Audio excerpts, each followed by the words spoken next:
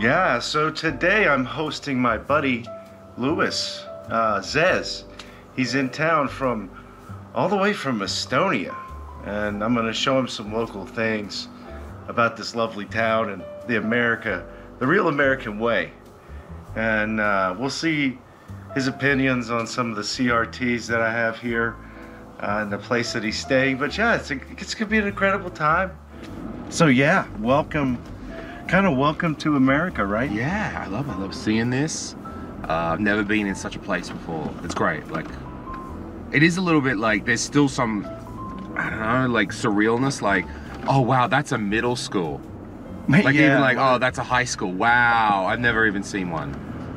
What's the difference, like in schooling then? I don't think there's necessarily like such a difference. It's just more like, okay, this sounds so stereotyped, but it's like what I see in the TV shows. What I see in a TV show describing middle America, this is it. And I've never actually just spent some time in a community before. And like people doing regular things. Yeah, it's usually been like some big city or something like that. So yeah, this is very cool. We're driving around. Yeah, we're about to go to this restaurant that's been around forever, and we're gonna it should have some interesting local cuisine here. So this restaurant is an old like dining car, and it's been here for, I don't know the exact history on it. Maybe I'll put that year or something on the screen, but it's been around forever, and it's the place that my great-grandfather went, and so it's been around a long time. It is country as all get out, right? And I mean, it looks like it's just a big solid like bar top, one bar top, and you just sit in there, and there's gonna be like some real construction like style, you know, good old boys. Well, we're actually a little bit later. They'll keep getting that place rolling, but the good thing is everything's in here is going to be fresh from like farms and stuff from around here. All the food will be. So, but it's an old place, and there's not really much modern to it. I like it. Yesterday we went out and had a fresh pretzel, soft pretzel, cooked by I don't know, you can see, I don't know how to describe it, like very, I don't know, traditional clothes, or you could see certain communities wear different clothes, had a little bonnet on the back there, like, wow, like a person that I never would meet in regular life otherwise. So it was so cool, and just so many little bits of America. I don't know, the freedom, the little things that I love. Maybe if you live in America, or you live anywhere, you get a bit annoyed after a while. You're like, oh, with your own place, of course, where this is all fresh and new. Sunshine, some guys working on the street. Good work, guys. This is kind of where like all the dodgy crackheads hang out up here for some reason. Off in the distance, we see a huge sign that says Porn, P-A-W-N, by the way. Porn Emporium, Gadget Town. And that big, huge building off in the distance is like a feed plant that makes, I think, dog food or cattle food, or looks like something out of like a dystopian novel. Just kind of rises out of nowhere. Yeah, like no windows on it, nothing.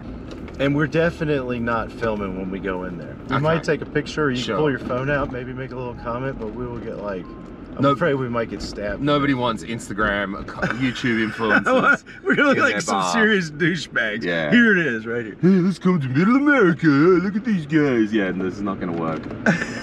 So we'll film. Did you say here? So yeah, here. So we're pulling up right here. Here's the dining car. We're gonna park across the street. Whoop. All right, we'll do a little bit out front. Yeah, well, we're gonna park across the street here, and then I'll let Louis hop out and look at it, and we'll get a photograph of it.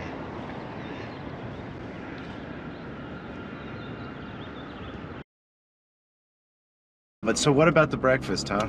Scrapple. Okay, I've never had let's talk about Scrapple. I'll tell you.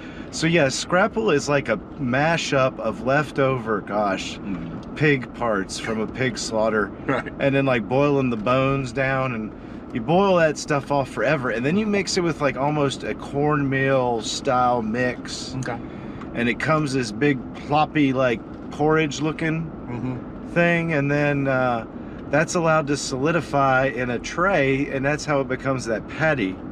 And then after it solidifies and cools, you take it, slice it, throw it on that flat skillet with some oil and griddle it like that, almost like it's like hillbilly spam. Exactly, it is. It's like this is straight up like a Pennsylvania Dutch recipe from, gosh, hundreds of years ago. Must be, yeah. That's what so that the idea is actually a good one, where it's a no waste. Like, we're not leaving any waste behind. We're using the leftover scraps to make an edible food out of it. And I've always liked it personally. I remember my grandmother like giving it to me growing up. So I guess if you had it growing nostalgia. up, I would imagine. I tried it. It was fine. I could like take a bit. I definitely acquired taste, let's say. Oh yeah, definitely. So, but the sausage and eggs you would have had would have been locally classic made and everything. I'm sure that the sausage has a bit bitter flavor. We met some local personalities. Everyone around he's got a personality. There's an old couple. And the first thing is, this dude knows who Steve's father is. Like, just start chatting. And he's like, oh, well, yeah. no, he actually knew like the people from my grandfather's generation. Oh, the grandfather. Okay, dude. Like his brothers. And my great grandfather was the guy I was telling you that originally started going to L&S before we went in. That's the name I told him was my great grandfather's name, and he said, "Oh yes, I'm familiar with them. They were the stonemasons, right?" And I said, "Yes, that's it." So, and then he asked me about someone that would have been like his son's age, so my grandfather's age. But yeah, an amazing, huh? And this gentleman had a Trump hat on, and obviously got a lot of opinions. And I said that I was a leadership instructor, and that I help companies, help teams get better. And his first response was, "You got to get down to Washington and help them." And then his wife immediately turns to him with a slap and says, "Don't you start. Don't you start." She had to keep him in check. So yeah, right. He was about to get the whole. Oh my goodness, poor. I don't know. It might have been funny to make Lewis. I would happily listen. I'd be very happy to listen. I'll listen to your opinions. Again, because I'm not this every day, right? So But that's like I try to tell people, that's the beautiful thing about still you can see in America. I think as long as people can go have a conversation and not be rude or hateful. These people are very nice to us, but it was. That was a little unexpected too, because it was also I thought it was funny that the restaurant was kind of open over on that side, and they literally sat right beside us, because it's a countertop, like I said, and they sat right next to us to the point where the waitress asked if we were all together. Just the good old couple, right on, good people, good salt of the earth. So there you go, Lewis. You get to see even more. I want to see every. He's like, how'd you end up? They were like, how'd you guys end up here? And that's when I mentioned my grandfather, and they were like, oh. I said, yeah, he wanted to go somewhere local, and I was like, I couldn't think of anywhere more. And they're like, yeah, you can't get more local than this place. And even some things, like, I know you did it a bit, Steve, and I know I do it. Well, you have to simplify the story a little bit. So I'm not all full on like, I'm doing stand-up comedy in Estonia and everything and all that. Like, you said the guy asked you what you do. You never said I repair TVs. You were like, I'm working on stuff, I'm doing things, because maybe it gets too much. And I sort of said, I'm Australian. And then as I realized in the story, I'd have to say, oh, I live in Europe. I don't think I ever used the word Estonia, right? Like, yeah, I was really vague where I just said, you and I had businesses that we like worked together for our businesses, and had, met years ago through the internet and through our businesses kind of thing. And to give them, because at what point, I don't, for me, I'm like, there's sometimes when I don't want to keep on going on, start going in the conversation of me, because what if a guy like wants to go into that rabbit hole, and then we talk 10 more minutes about myself, which I get to do plenty, but I don't need. So I was like more interested in letting. Right, we want to hear them. We want to hear that. Enjoy that. And but that was funny when his wife, man, she about grabbed her purse and smacked him when he was wanting to talk politics, which I can appreciate. That's the funny thing is, what's the old, who's holding like the keys to the relationship? Yeah. For most of the relationships in these areas, it's not those tough guys. It's those ladies. They got the power. So where are we going now? We going back, Steve? Or yeah, hey, let's, okay. We're getting close to where we may want to do, get ready for our live show. Yeah, what time do you want to do the live stream? Anytime after 11 o'clock is fine. Sure. All right, well, we got through that podcast pretty good. Pretty nice stuff. We had a good time, had a nice podcast. It was a pleasure to sit down and talk with Steve and actually, here in person, not over the laggy internet. So thanks Steve for hosting me. I appreciate being here. Oh yeah, absolutely, anytime. So let's before we get into too much stuff else on the rest of your trip, let's look around at some items here in the shop. I'll walk you through it, and we can kind of I'll tell you some special things about each one of them. So let's just get up and let's do it. Wander around here. Okay, we're going through the bunker. Steve's laid out a few items for us here. Okay, so this first thing we're going to look at over here are some tools that I have set up. And for the most part, one of the more important tools that you're going to be concerned with is stuff like this, right?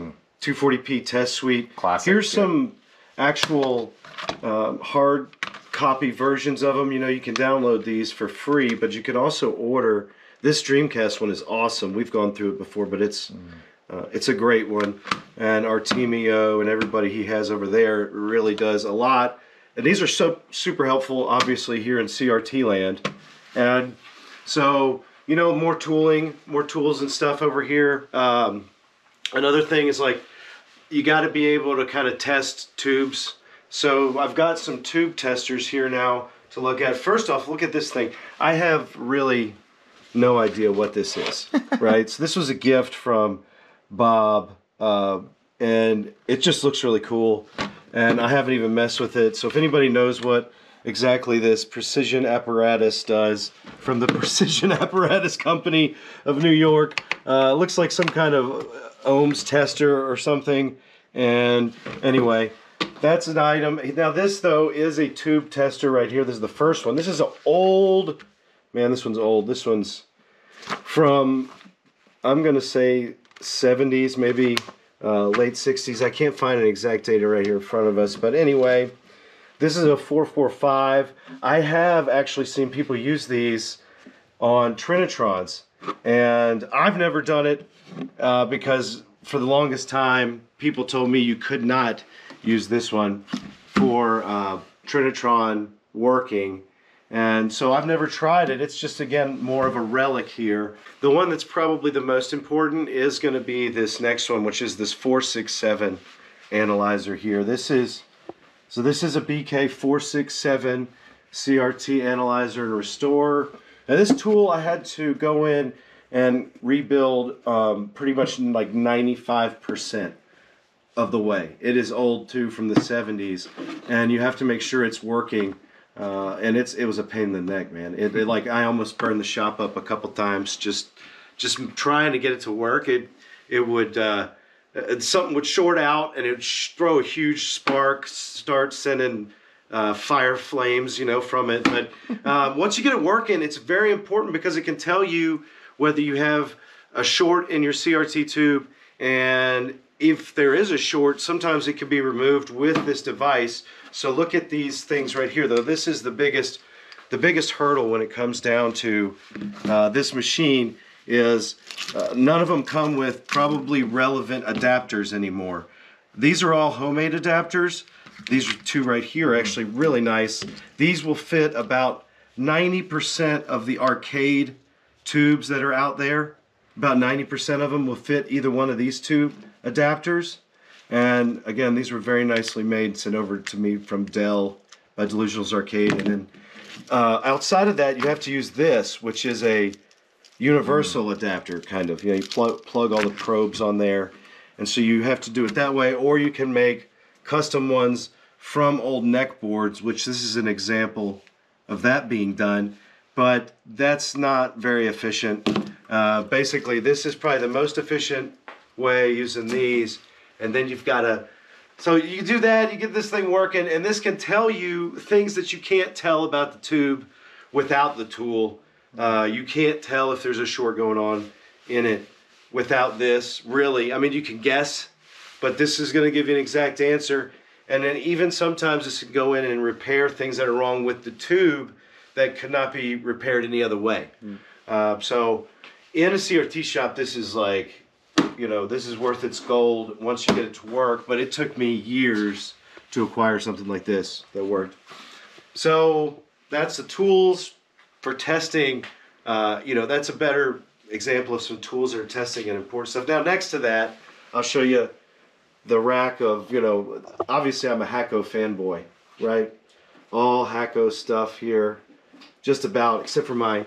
This is a hot air station. This is, you know, your exhaust fan to keep yourself from huffing all those lovely fumes, right? This is, I actually have two of these dual guns right there, but this is the one I use the most. This is just an old backup Hakko. But yeah, obviously I have Hakko stuff. My other stuff's Hakko, most of it. And that's just a, you know, you don't have to use that obviously, but that's my favorite.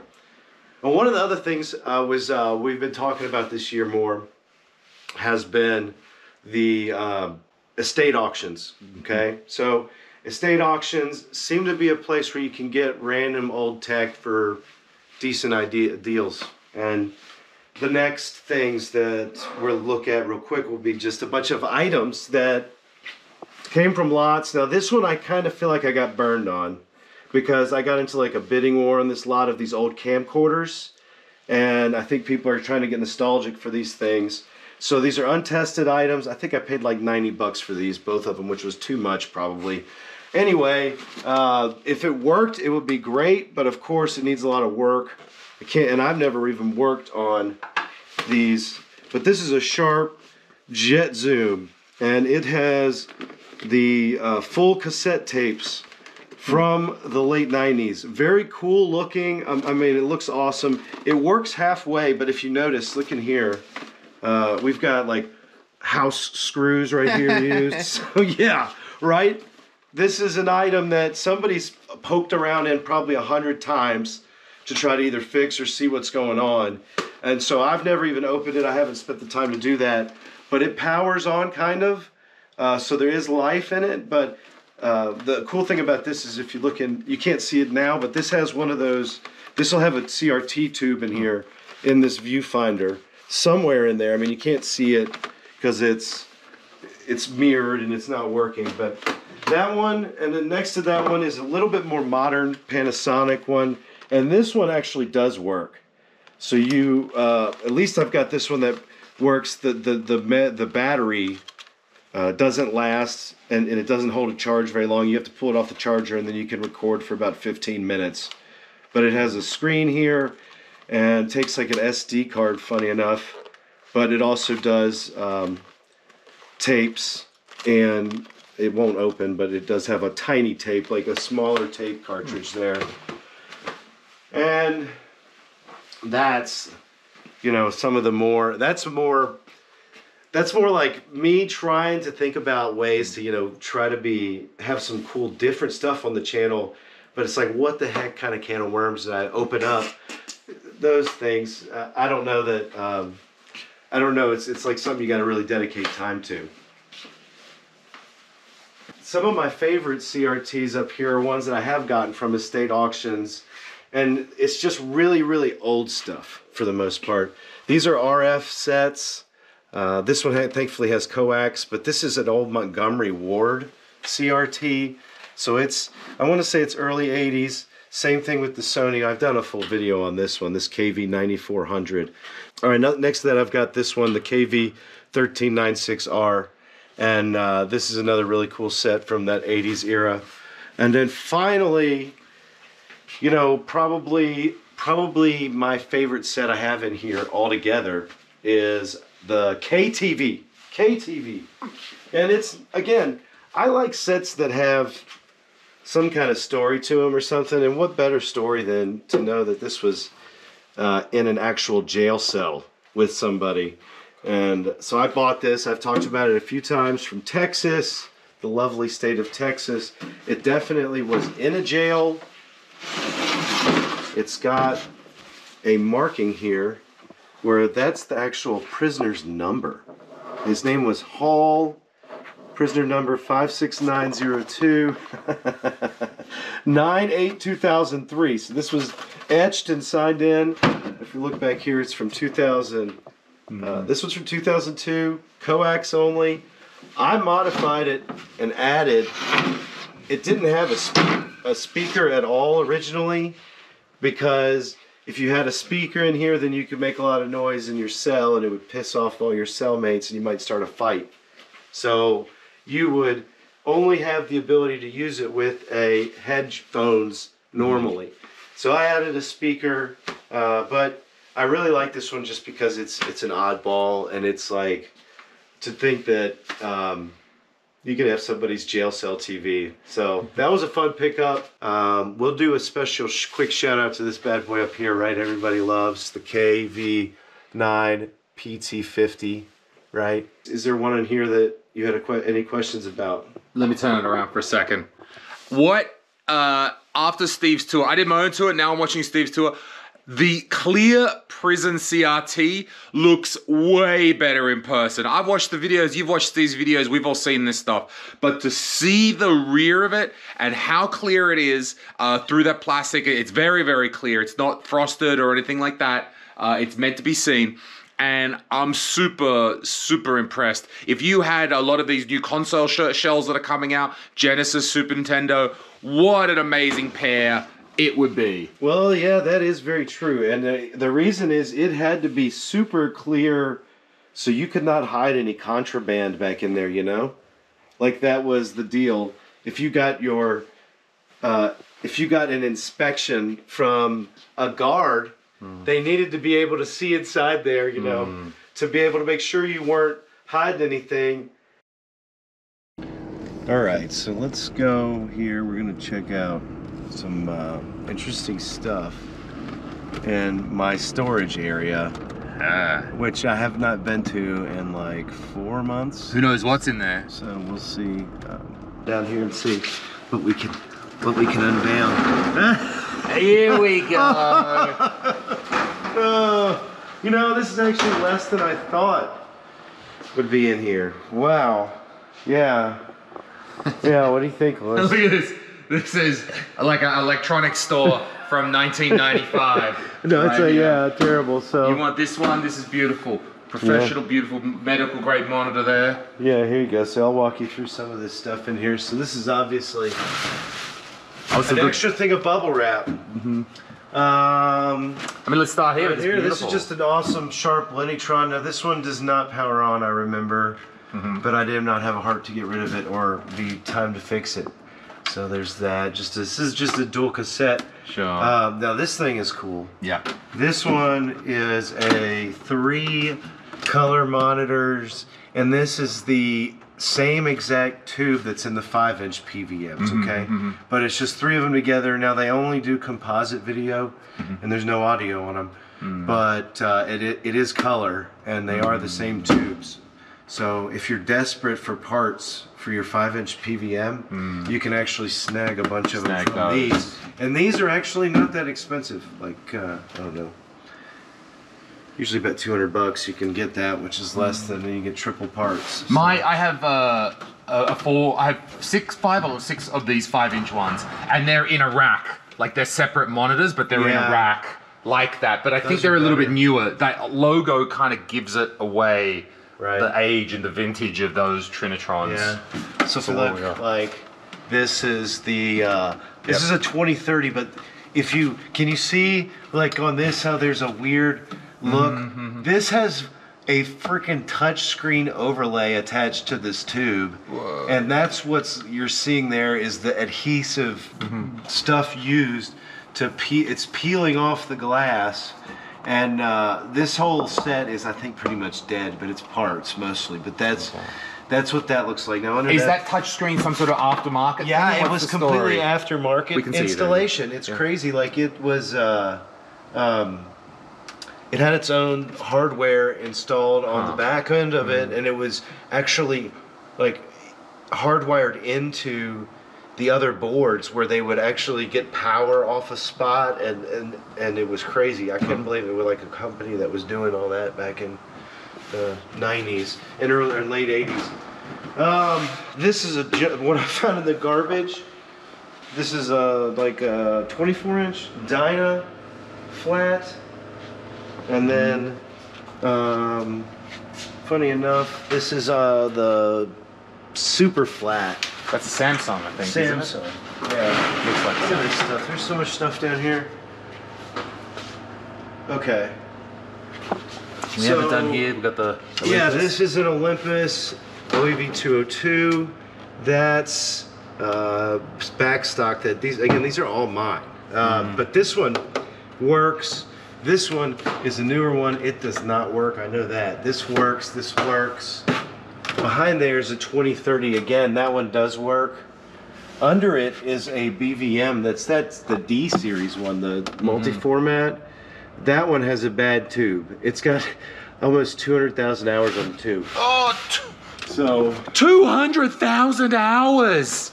yeah, it looks awful. It like flashes non-stop colors. Now is that a little iMac? There's a little iMac down there Yeah, there's as well. a little iMac thing. This is an old RF black and white television. That's Magnavox. This works. It just looks terrible because the bezel's cracked on it.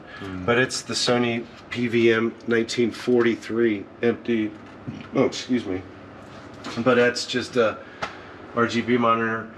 That's a bunch of parts, right?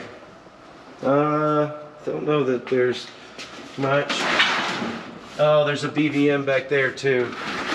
Oh yeah. That's an old one. It needs a full recap. Full cap, it says on there. Yeah, it yes. needs a full recap. It's got bad caps all in it. So that's at least 3, 6, 9, 10, 11, 12, 13, 14, 15, like 16. And there might be something else under there. I don't know. Let's see. Everything's hiding under here. That's just a bag. Duffel bag for no cash? Nothing. No, unfortunately, no cash in there.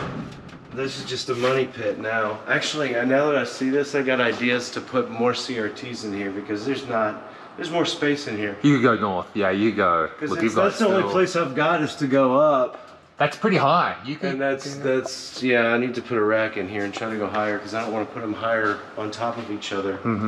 But I would predict that these.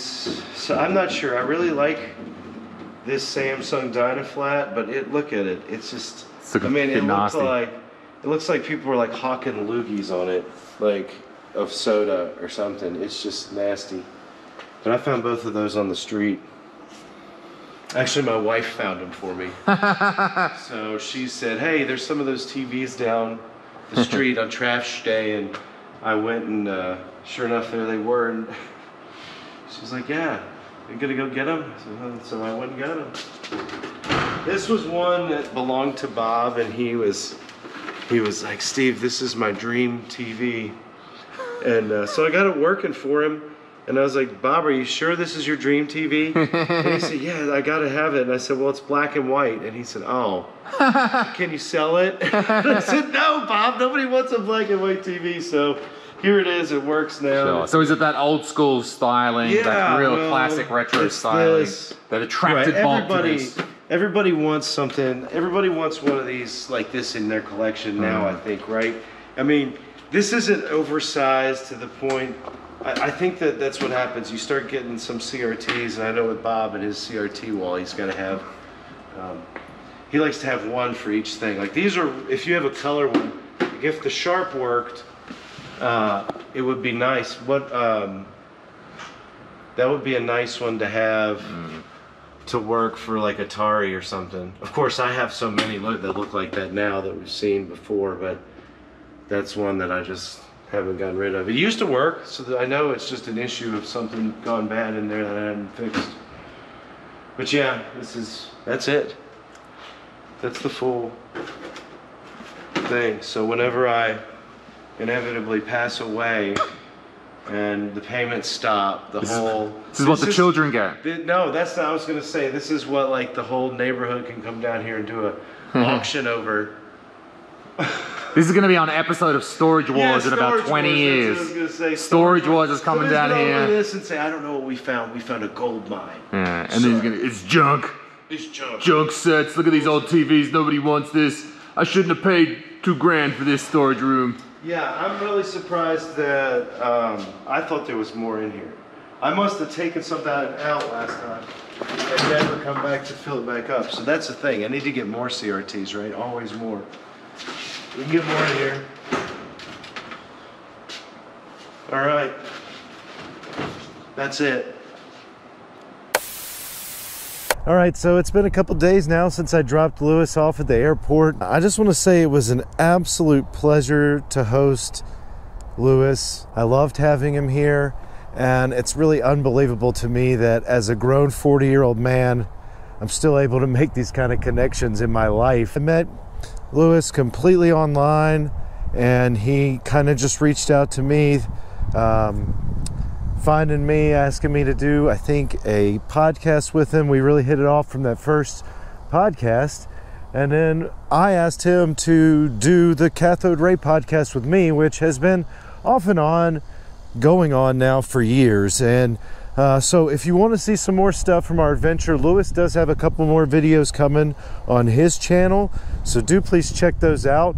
But again, thank you everybody for watching and getting a glimpse into just small town America and CRTs, a little bit more behind the scenes from what we do here and how amazing the world can sometimes be.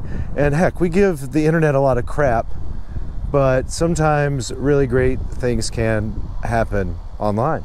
So that's my message to everybody. Thank you again for watching today. I'll see you next time with some more retro content.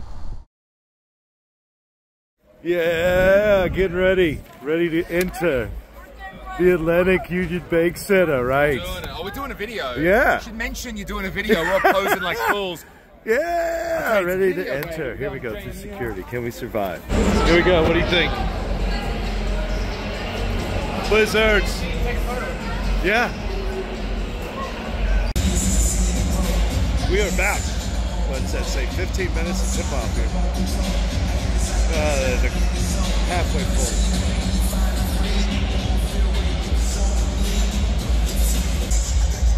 You ready, Lewis? Yeah, right? Hell yeah. I'm loving it. I've never been to a college basketball game before. Loads of kids. We're having a good time. It's massive. Right. Here. Cheers. Thanks, mate. Thank you for bringing it.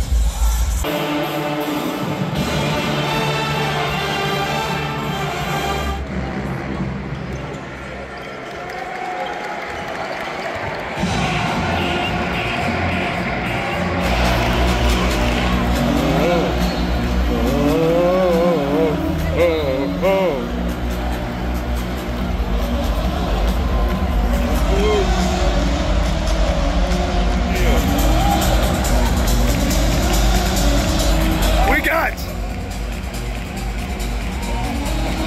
4 minutes to finish off the away team. 4 minutes. Anything can happen. Anything can happen, baby.